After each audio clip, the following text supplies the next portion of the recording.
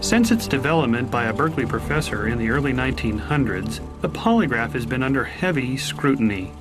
Polygraph is probably one of the most effective tools in determining if someone's telling the truth or not. It's a sad, sick joke simply because many people's lives, their careers, and even our national security is hanging in the balance over this antiquated last vestige of witchcraft. Despite the controversy, polygraph test results have played a key role in several recent high-profile cases. Susan Smith failed her polygraph and later was found guilty of drowning her 2 children. Richard Jewell passed his test and later was cleared of any involvement in the Olympic bombing.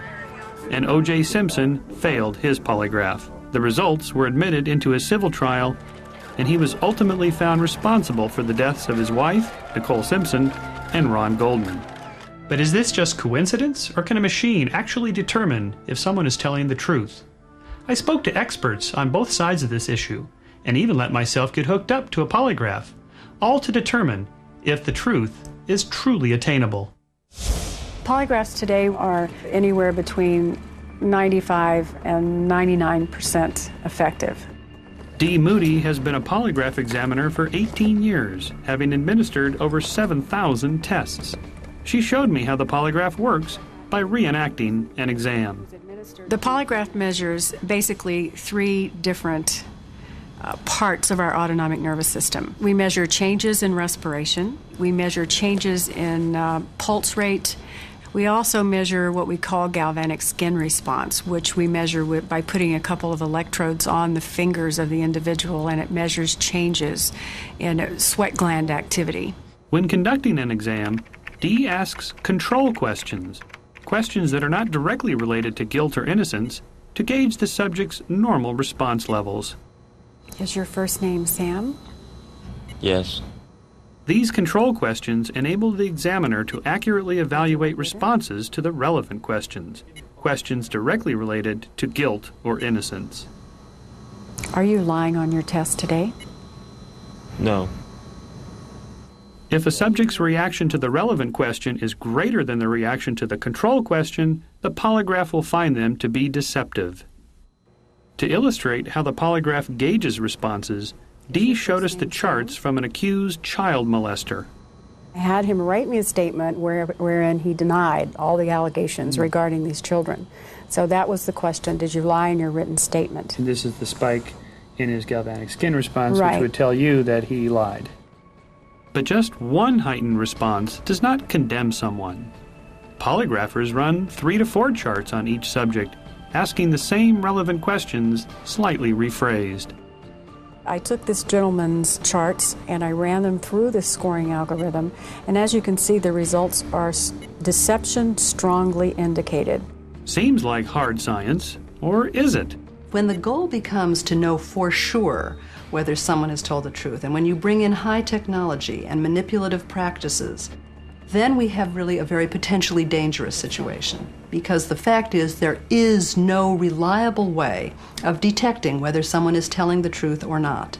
What the polygraph actually records in scientific terms is what's known as the fight or flight response.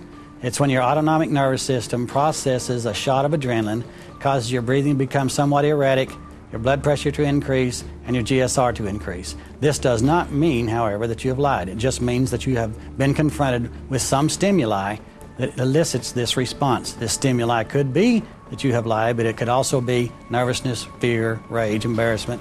Doug Williams is a former detective sergeant and polygraph examiner with the Oklahoma City Police Department.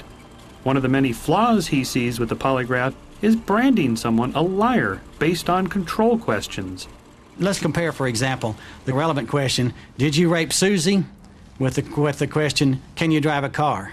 Or did you eat breakfast this morning? My problem with that is that there is not any way you can devise a control question that is the same emotional impact as a relevant question.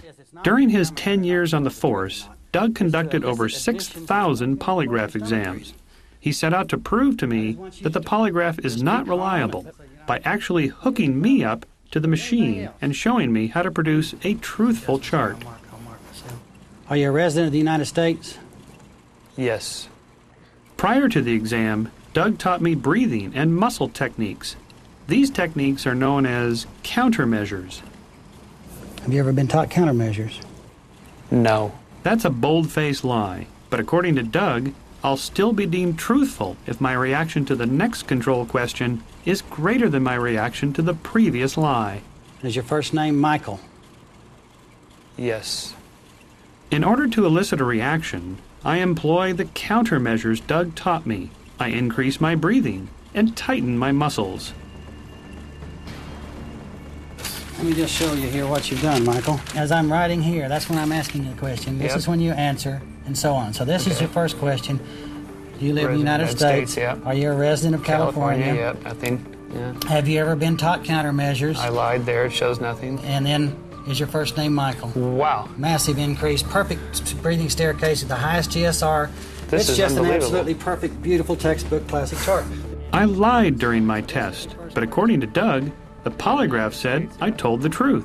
Most examiners are trained to identify countermeasures, and I've seen it quite often, and when we see countermeasures being implemented, we discontinue the examination process. Which is exactly what Doug wants. Not only do I teach people how to beat it, and I tell those in positions of authority that I'm doing what I'm doing and why I'm doing what I'm doing in hopes that they will quit using them because they know how easy it is to be manipulated. You live in California? Doug ran me through the polygraph Yes. 4 more times, and each time I was able to produce a, quote, truthful chart. That makes me very skeptical of this machine. As well you should be. It's like the old Tom T. Hall song. If you want to find a thief, you just hang them all and let God sort it out. And that's what the polygraph does. It just hangs them all. As a result of this concern, the Employee Polygraph Protection Act was passed into law in late 1988. The law prohibits private businesses from subjecting Yes. their employees to polygraph exams. The Polygraph Protection Act occurred not because the polygraph is flawed or ineffective. It was taken away because it is too effective. And most of our leaders in this country felt that it was too invasive, that it just provided the potential employer with too much personal information about the individual. However, polygraphs are still used in law enforcement and governmental agencies. It's a very good confession getter. It's a very good psychological billy club. It's something that you can use to coerce a person into confessing and divulging all sorts of information, but it still does not detect deception because they're still based on the same false theory that there is a reaction that indicates deception, and there is no scientific evidence to support that theory. People who offer high-tech solutions, all kinds of fancy gizmos that promise a way to give you the answer, that's a very appealing promise to be able to make. But they're dead wrong. There's little debate that the polygraph effectively measures increases in heart rate, breathing, and perspiration, and that these increases may occur when someone is lying. But does it prove 95 to 99% of the time that someone is being deceptive? In my experience, not even close.